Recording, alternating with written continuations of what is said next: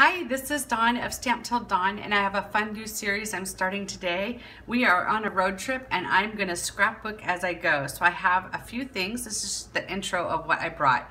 The Everyday Life Album in black and white, and I put the travel pages in here that I'll be using. These come pre-printed like this. I'll put notes in the video to tell you all the supplies. And then I put a assortment of sheet protectors back here for some photos. I brought a paper trimmer to cut the photos with, and everything fits in this box. This is our small organizer box.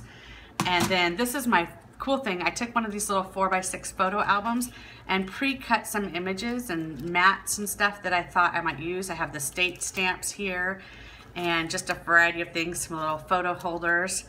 And I have glue and a Tombow tape runner, some washi tape, some shimmer trim. We always need shimmer trim, right?